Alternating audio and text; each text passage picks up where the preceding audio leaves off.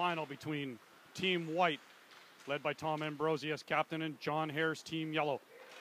Duncan now fires it on net, and that one goes over the net.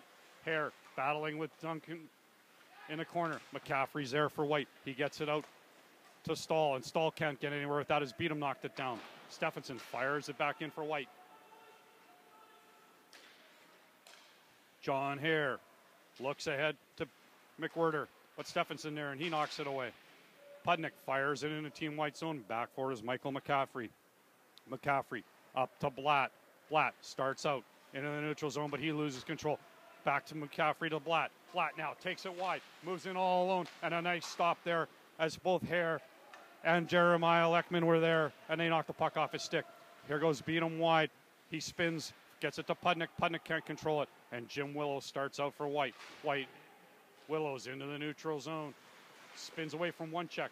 Puck goes into the corner, and there's Parrish for Team White. Back to Blatt. Blatt at the blue line. Looks down low to Parrish. Parrish out front to Willows. Willows cannot get that one, as that one just chipped off his stick. And Gregory fires all the way down for Yellow, and that'll be icing. Minute and a half gone in the second period here at the Winnipeg Winter Club.